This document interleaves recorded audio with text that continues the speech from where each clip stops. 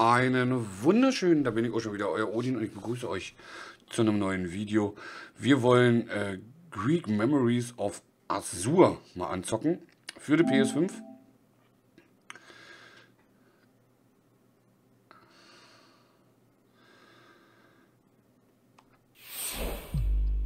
Von Team 17.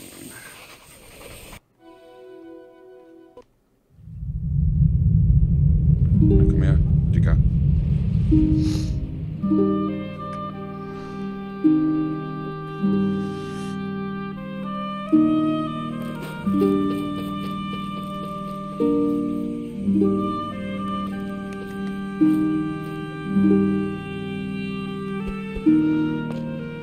Ich mach mal das weg, wir wollen uns ja nicht so viel, wir wollen ja nur vom Spieleindruck, aber ich muss erstmal. Oh, Deutsch. Audio, Musik.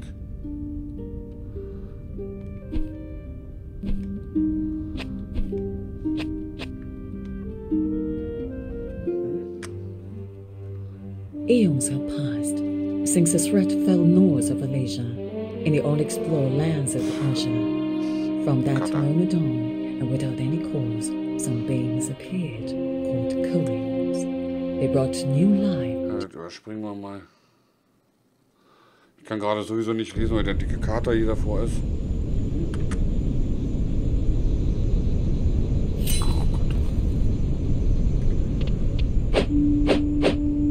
Also Viereck ist Schlagen, Dreieck ist eine Rolle, Kreis ist nichts, X ist Springen. Doppelsprung kann er auch.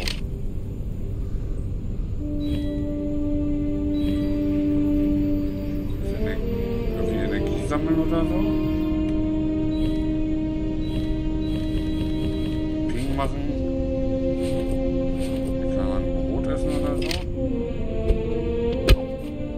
Okay. Armbrust.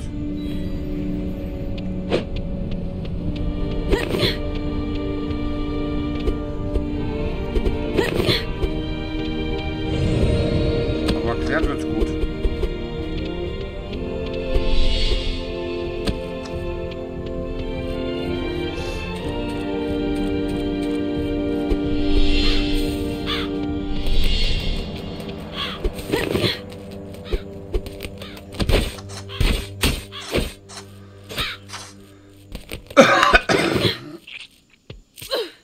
Oh, da waren viele, das habe ich nicht gesehen.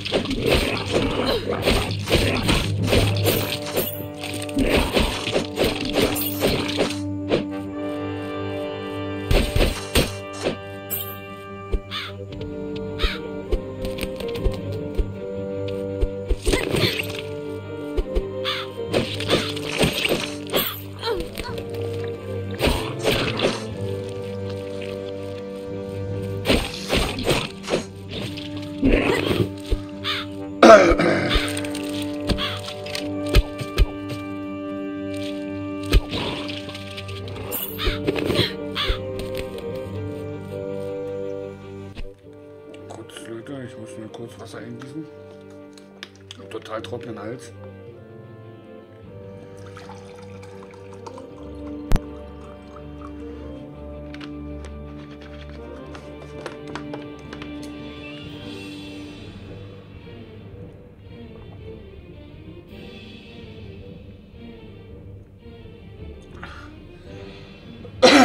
Entschuldigung.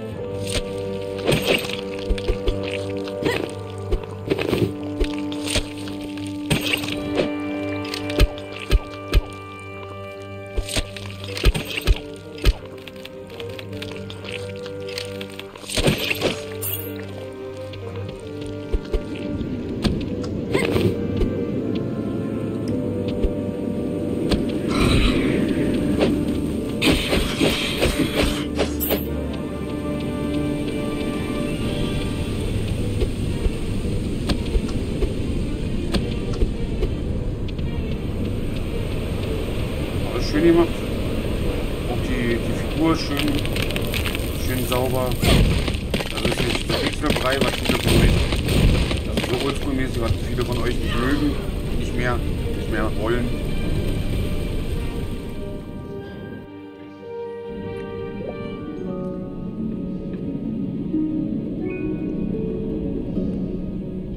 Steuerung geht auch gut von der Hand.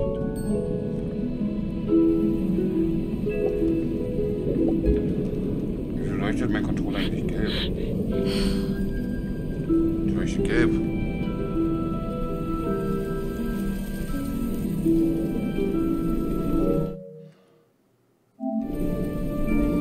Weil jetzt jedes Mal, dass ich nur einmal drücken muss.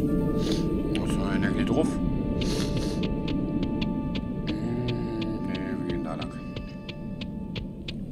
Also ich kann gar nicht schlagen.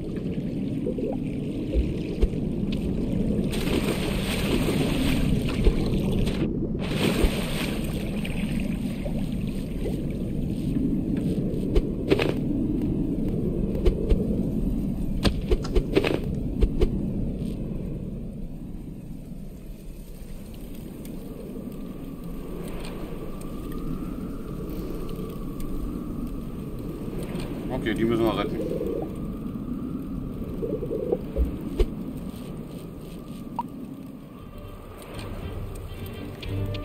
Ach, ich kann diese steuern.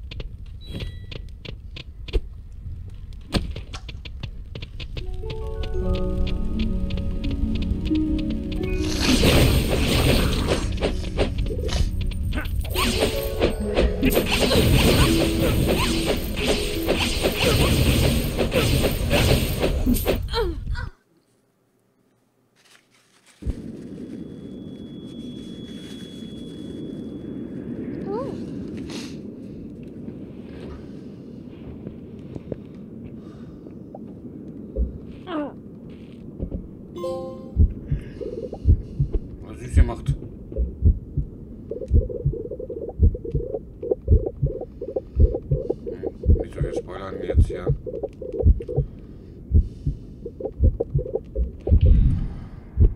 Ein typische Bahnhofsspiel, da ist.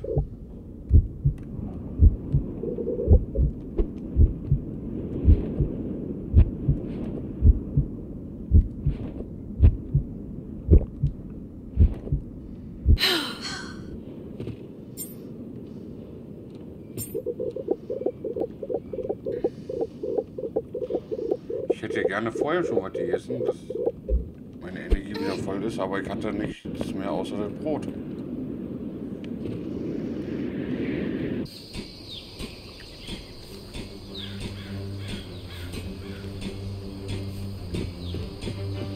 So, und jetzt das nächste Level. Ich würde sagen, das reicht doch mit Anzocken. Also ich finde, es ist süß gemacht, es ist sehr düster gemacht. Aber die Mannequinen da sind sehr süß. Ist kein Pixelbrei, was euch ja immer nicht so gefällt, wenn es so oldschool-mäßig ist. Das ist aber auch nur 2D, von links nach rechts, hoch runter, logischerweise auch ab und zu. Aber es ist ein schönes Spiel. So, das soll es jetzt auch soweit gewesen sein. Wenn es euch gefreut hat, Däumchen wären Träumchen. Wir sehen uns beim nächsten Mal wieder. Bis dahin, ahoi. Das ist euer Odin.